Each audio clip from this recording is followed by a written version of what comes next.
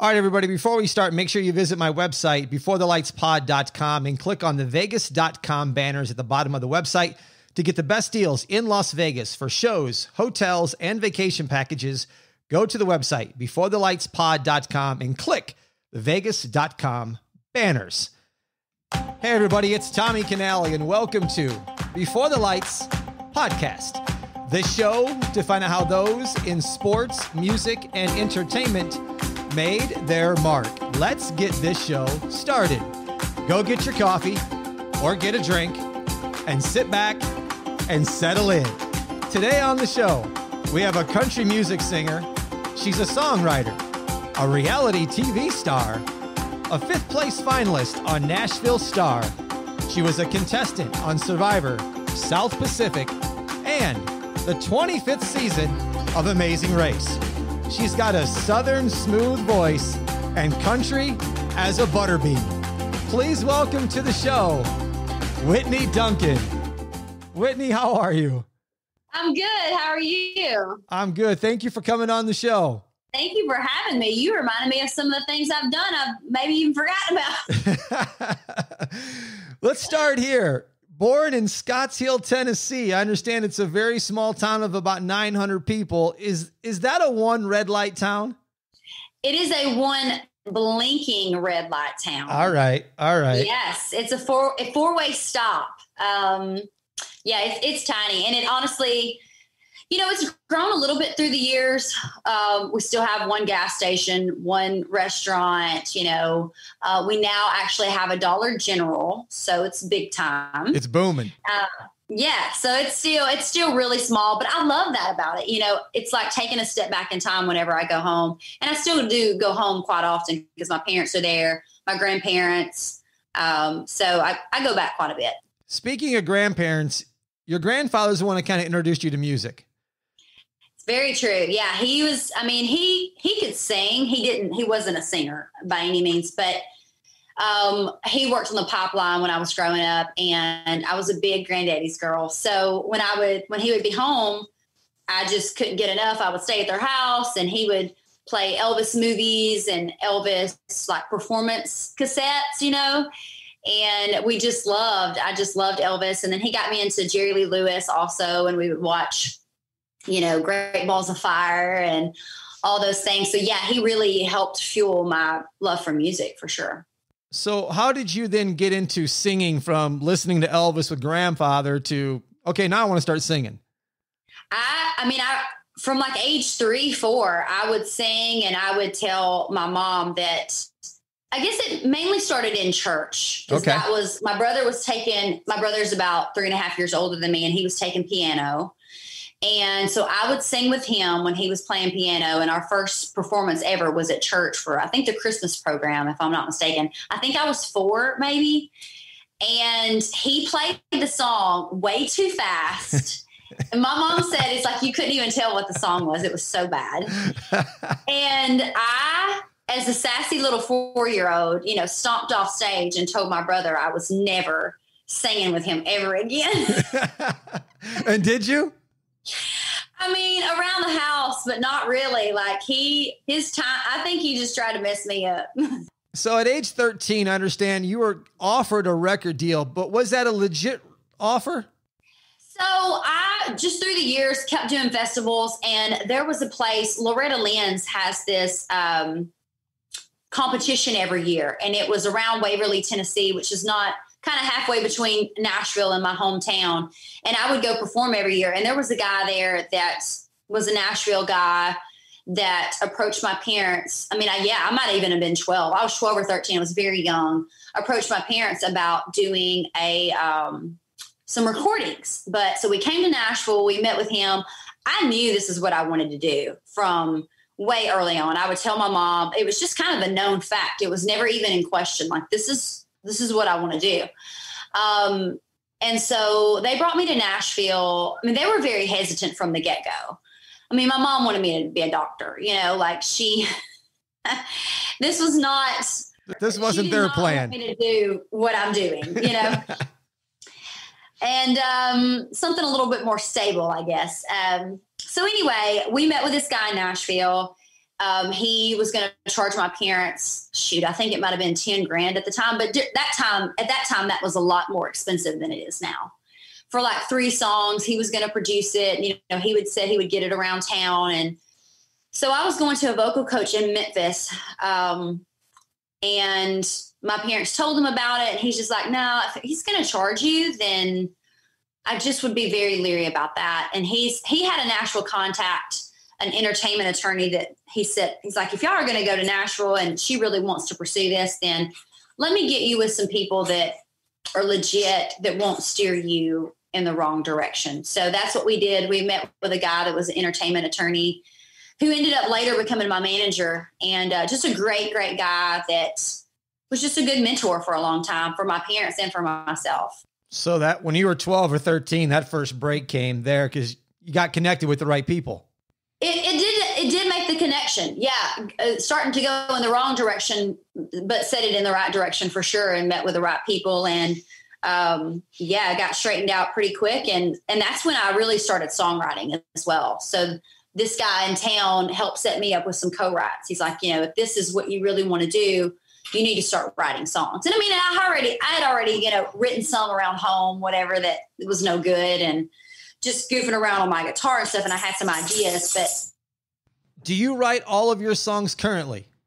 No, I've actually recently cut a couple of outside songs, that I just heard and just fell in love with. So, it's kind of new for me, but yeah, I mean, I live in a city of the best songwriters in the world. So it makes sense to look outside, of my own skill. I don't think I'm the best songwriter in the world for sure. There's a lot way better than me. Are you still actively songwriting? I am. I'm doing a lot on Zoom, not as much as I used to, obviously because of COVID and all of those things. But there are some people that are still doing in-person writes, but mostly it's Zoom right now. But yeah, it's definitely still a couple times a week, still writing, thinking about, I do have some music coming out in the next couple of months, thinking forward to after that, what's next. Talk to me, Whitney, about performing at Tootsie's Lounge in downtown Nashville, which is, for our listeners may not be familiar with it, it's right across the alley from the famous Ryman Theater. Yeah. So it's a very famous place. Everybody, all over the walls, you see all the pictures. Everybody that's ever been in the music industry has performed there. I played there as a little girl. I wasn't old enough to even be in a bar. But my parents took me in during the day. They had like a really good house band, and you could get up and perform with a house band. And so I thought I was a really big deal getting up there, probably sang Stand By Your Man, Tammy Wynette. But yeah, I mean, it's a cool experience because we did, I grew up a couple hours away from Nashville, so it wasn't that big of a deal. Like Nashville or Memphis would be the big cities that we would go to as a child. So yeah, I made a few trips downtown, and, I just remember leaving. I don't know if it was that specific trip, but leaving Nashville, my parents had a minivan, and I was sitting in the back seat, and I was just looking at all the lights, and I'm like, I'm going to live there one day. Like, I just knew it. So now I do. Here I am. That's awesome. You appeared on Kenny Rogers' single, My World Over, which is on his 42 Ultimate Hits LP. Mm-hmm. How did that collaboration take place, and what was it like working with such a legend as Kenny Rogers? Yeah, I mean, he's amazing. Just one of the best voices I've ever heard. That happened. I had signed a record deal. I was 16 at the time with Capitol, and I was coming to Nashville, making trips all the time, and still in high school. And I had turned in 3 songs. The producer was Keith Stegall, which he produced all of Alan Jackson, big producer. I had turned in 3 sides, and I guess Kenny had been in the office and was listening for a new single that was going to go to radio, something new for his 42 Ultimate Hits album. So he heard it, he heard somebody playing it, popped in, and, he's known for his duets. And so they thought they kind of cooked up this idea. He loved the song. He loved my voice. I was like, I mean, I would love to sing with Kenny Rogers. Are you kidding me? You know, right. Dream come true. And so, yeah, he heard the song, loved it. And so he went into the studio. We kept my take of the vocal. He laid his down. I got to hear him sing the song, which was really cool. I mean, I guess I was 17 or 18 at that point. And then we did a music video, and then I got to tour with him for a summer. And that was like I actually used his band, my first experience on that big of a stage, you know, with that kind of crowd. So pretty cool. I'll bet. That's a great experience. So Yeah. did that lead you then into going into Nashville Star? It did. So kind of from there, I had a record deal. Honestly, the single with Kenny, they introduced it to radio, but it wasn't like some radio success. And so just some things happened. I had been at Capitol for a while. Like I didn't really see it going anywhere. And I met a new producer, and he was of the opinion that it was a good time to start all over. I mean, I was 19, you know? So I left that label, started over with him, got a new publishing deal, was writing songs all the time. And we had done some recordings, but we really weren't in a place to like pitch it to labels yet. And so I got a phone call, actually. It's like, hey, would you want to do Nashville Star? And I had watched, you know, it was big at the time. And I was kind of the mindset, why not? Why wouldn't I? The only thing, you know, to gain was some fans. And the only reason not to do it was at that time, those shows were looked at a little differently in Nashville. Like Carrie broke that mold, you know, but like everybody else was just like, you wouldn't do a singing show. You know what I mean? Like it was not as cool as it is now. Right. That was in the infancy stages when it was all happening. Exactly. Reality TV was new. It was new. So I did it and, you know, got, I think 5th. Yeah. I don't even remember now. Casey Musgraves was actually on my season. Funny enough. But yeah, I mean, it did what I wanted it to do. It did start a little bit of a fan base. Skinny Dippin' was one of the songs I performed, and that comes into play later, which is really funny. But Warner Brothers was the label that was running that season of Nashville Star. Okay. And so I obviously didn't win Nashville Star.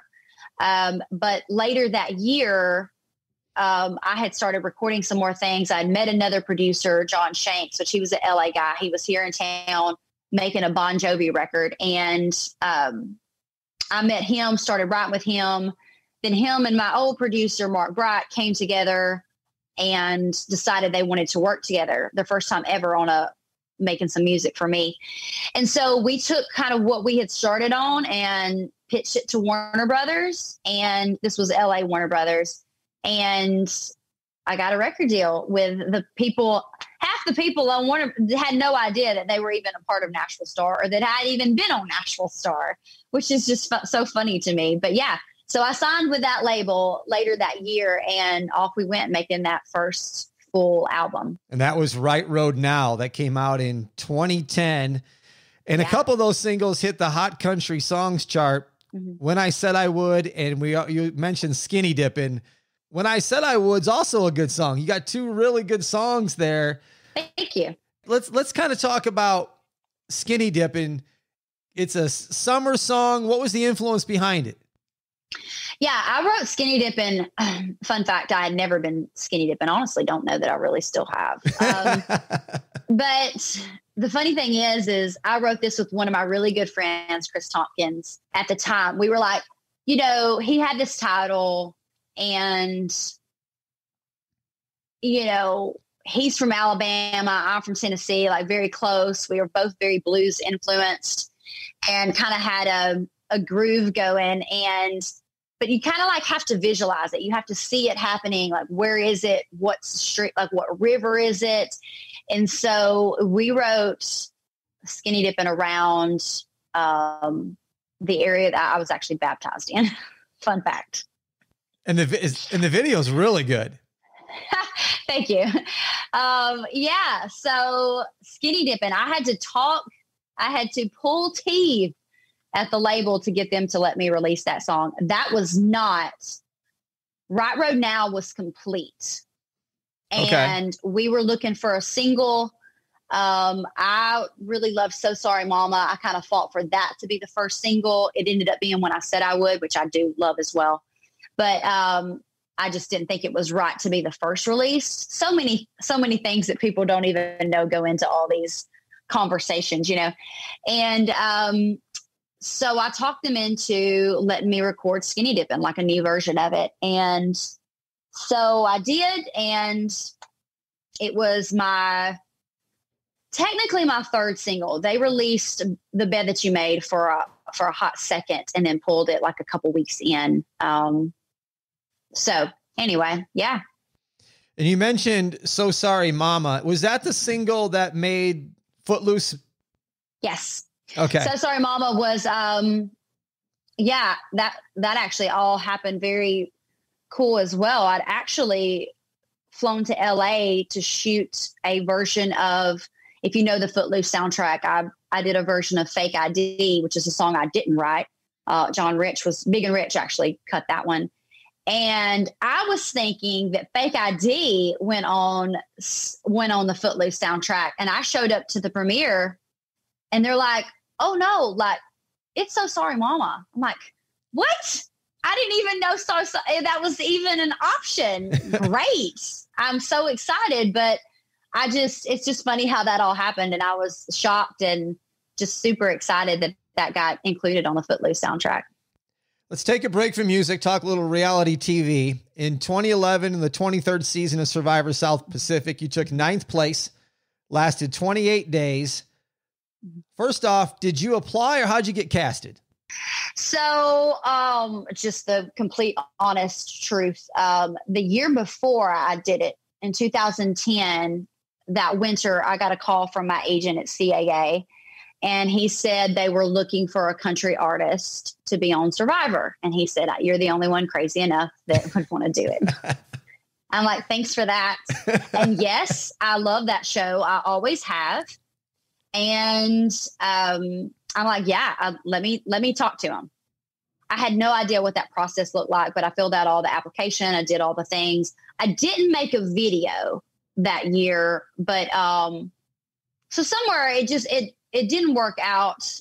Also, I was still signed at the label, and I had Right Road Now was coming out in April. So I really couldn't take off 6 weeks of my life and be without reach. So it didn't work out that year, kind of fell through the cracks. And then the next year, 2011, in January, I got a call from somebody. I had hosted some event here in Nashville and taken a picture with some of the Bachelor people.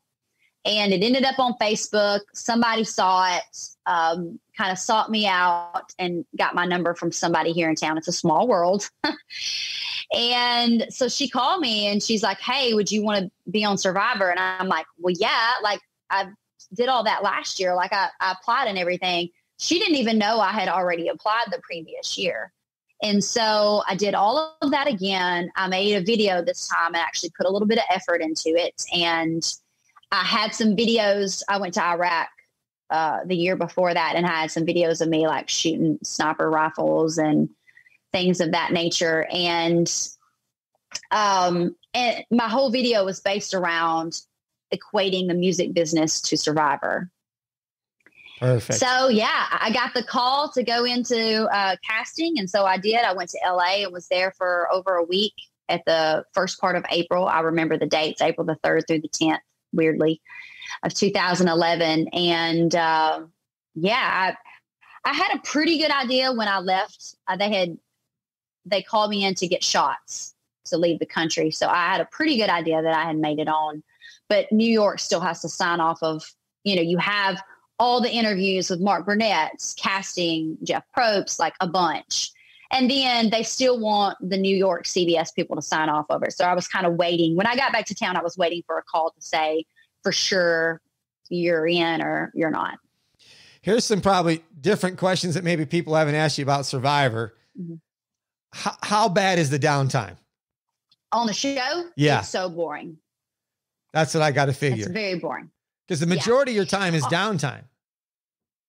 It is. And you, you also don't want to be doing a lot because you're wasting energy that you need to conserve for a challenge that you know is coming at some point. And you have no food. So you don't want to spend too much time. Like we would go out and fish and,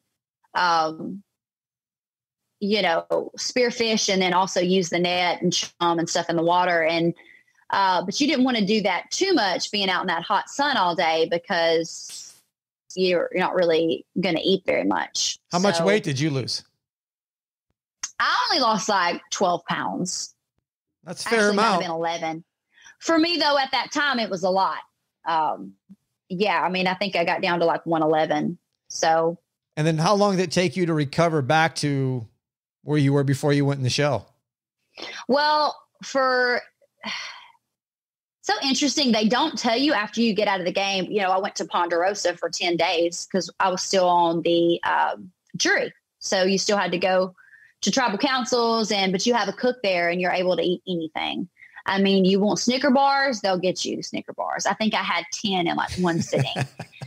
And they just let you eat whatever. And I do think it should be more, it shouldn't, because you've been starved for a month and you'll do anything and you'll eat anything. And you really shouldn't because it makes you sick. So everybody was getting sick.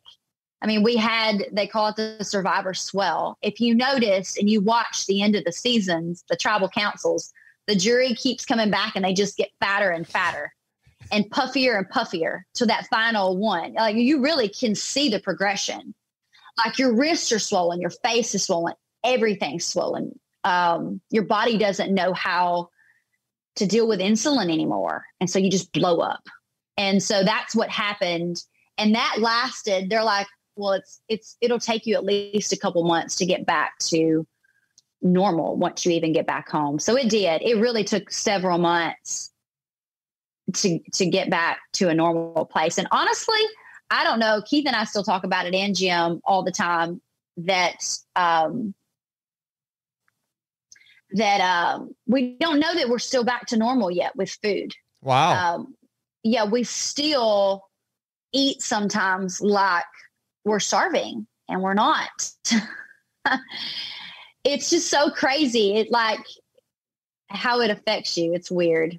But yeah, definitely messed up your relationship with food for a while. And like I say, I don't know that it ever really goes back to normal. I will still find myself at night going and getting like a big heaping bowl of peanut butter. Like that's all you want out there is peanut butter. I don't even like peanut butter. And I'm just sitting in bed, just eating peanut butter. I'm like, I'm not starving. Why am I doing this? And I'm eating something I don't really like. I don't even like it. Exactly. It's so weird. But yeah, it definitely messes with you. And do they allow the contestants to have a disposable camera to shoot some pictures to take with you or no?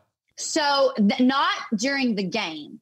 Okay. So when we left the game and went to Ponderosa, we had a disposable camera there that we could take pictures with. They took it and we didn't get to come back with it. And they gave it back to us at the finale. Okay. Yeah. So at Ponderosa, when you're out of the game, like the pre-jury members, they went to Fiji. We didn't even see them anymore. They left. They had, they went out, did excursions. Like we even did a couple things in Samoa when we were waiting on the show to finish wrapping. We went to, gosh, I forget the names now of them, but there was like a big, the trench. That's what it was, like a big hole. We went swimming in that. We would go to restaurants and stuff like that because you're not really worried about in Samoa if there are Survivor spoilers out there, Yeah, right. And then in 2014, you met your husband on the show. And in 2014, he was your fiance at the time, Keith Tollefson. You guys go on the 25th season of Amazing Race. How was that for you guys going on that show? Yeah, it was really cool. We wanted to do it, and neither of us were as big of fans of Amazing Race as we were Survivor. We both, like, I even more so than him, love Survivor. We knew the casting was the same, so there was a good chance that maybe later that we would potentially be called for that. We didn't ask for it, but they called us one day, sure enough. And I think we were pretty much a last minute addition because we went out there in January. Everybody else were solidified. I mean, a lot goes into that show just as far as travel documents, passports, and I mean, driver's license in these other countries and visas and all these things that it's a lot of prep on their end for contestants. So we, and I think that started filming at the end of May. So yeah, we went out and we were one of the last minute additions, but matter of fact, so last minute that we had a wedding planned on June the 12th and we had to cancel it. Was there some bickering going on between you two out there on Amazing Race? There's bickering and everyday laugh going on between us. It doesn't take the Amazing Race to do that, Tommy. We biggered since day one. So it was normal for you guys.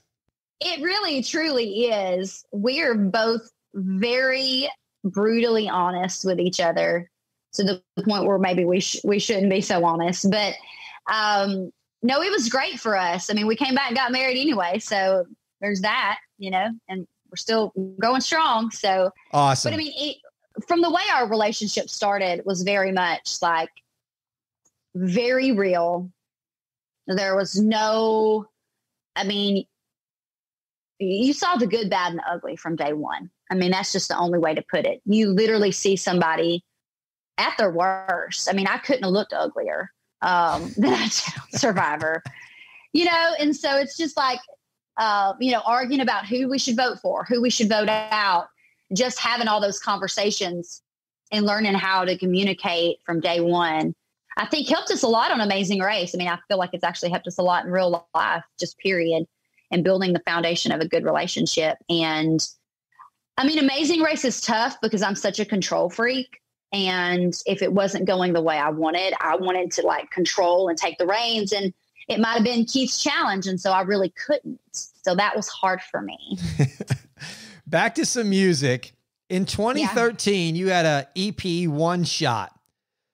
Where did that all come from? Because it seemed like, and I was, looking at all the music you put out, like all of a sudden, here's this boom, this one shot. How did that come about? That came about. So that was 2013. I mean, I really do forget about that one. That was after Survivor. I didn't have a record deal. That was I think that one started actually with a Kickstarter had just become a thing. And so all these independent artists were using Kickstarter to fund their recordings. And so that's how I did that one. And actually had my cousin, Jonathan Singleton, which Jonathan's had some huge major success recently with Luke Combs, had several singles and just number one hit after number one hit. And he actually produced that one for me.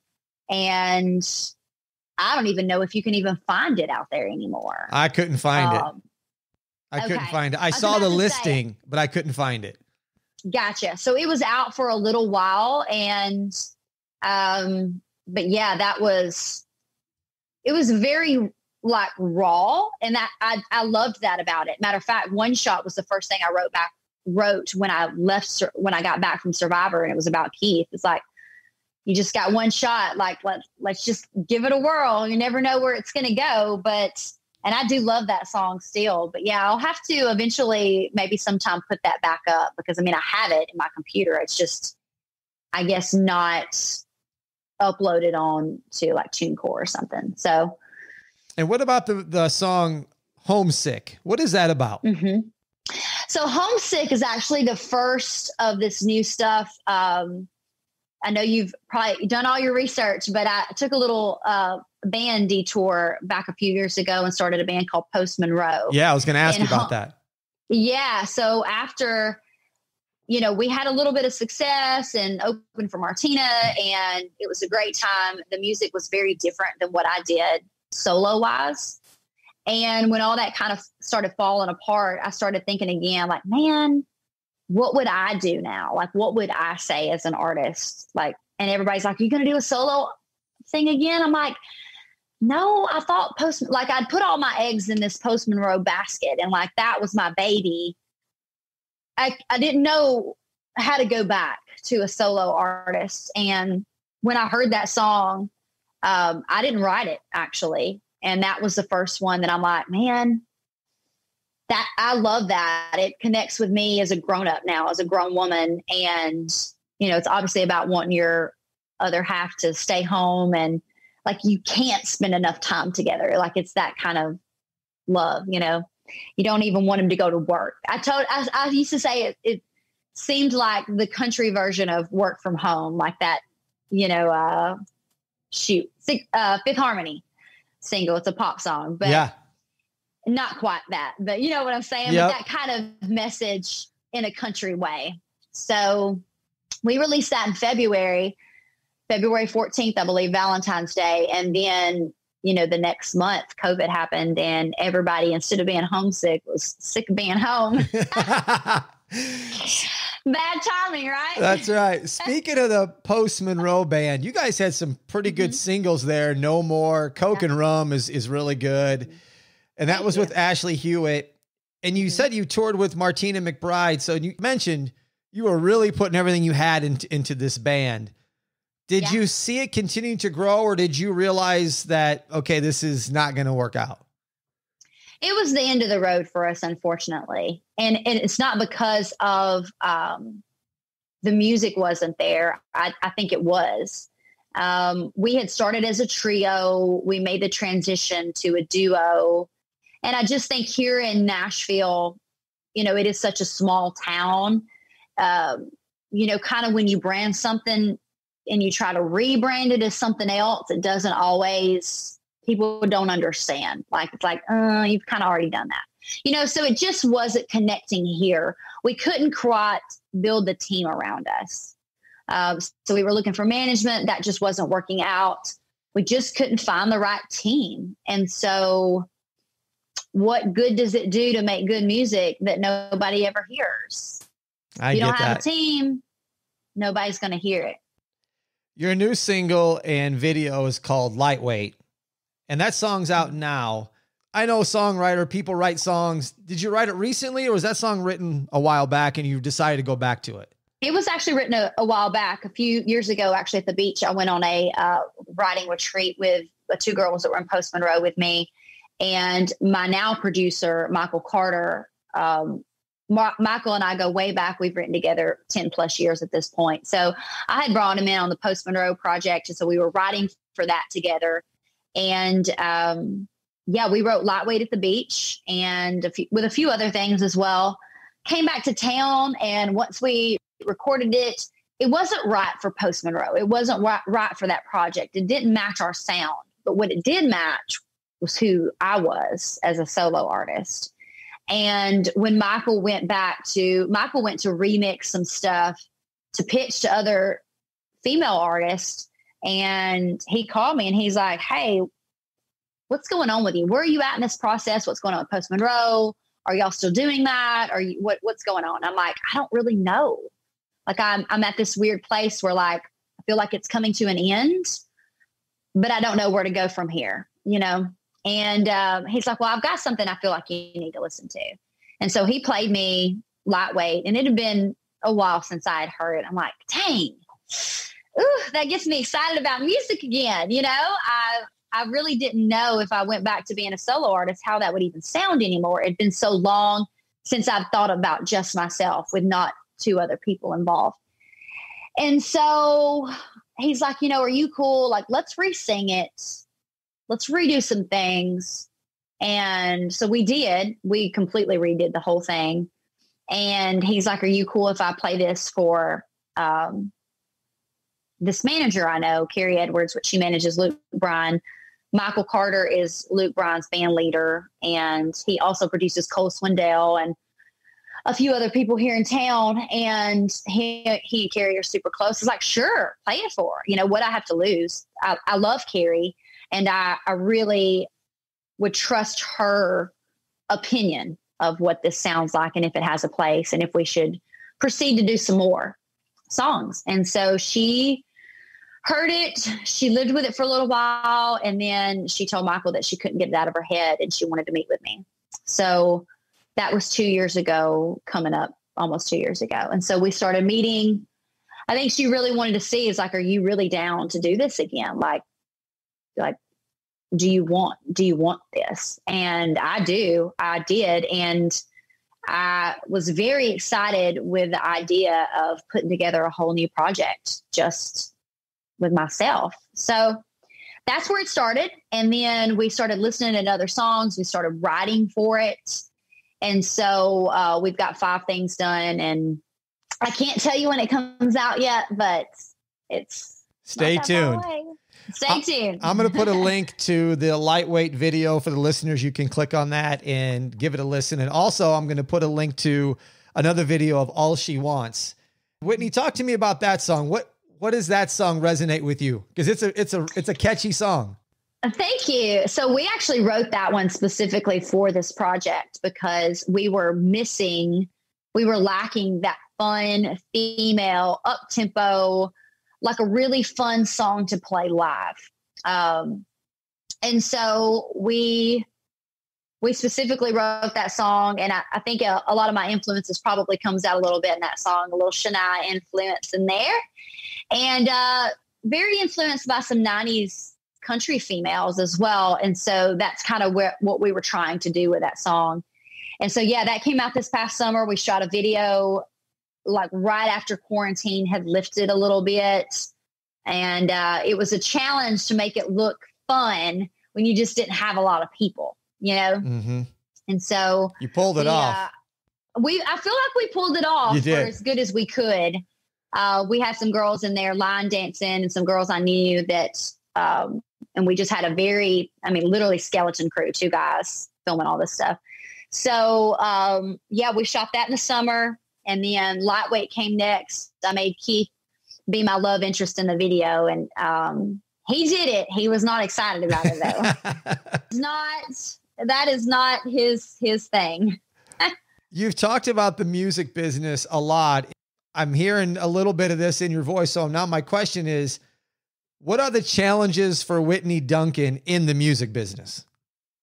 I've just been here so long, you know, it's a positive thing, but also at the same time, if you've been here a long time and you haven't had like a breakthrough, and I'm talking, you know, a single to hit, or, you know, maybe a song that you've written break top 10 or something like that. It's a struggle.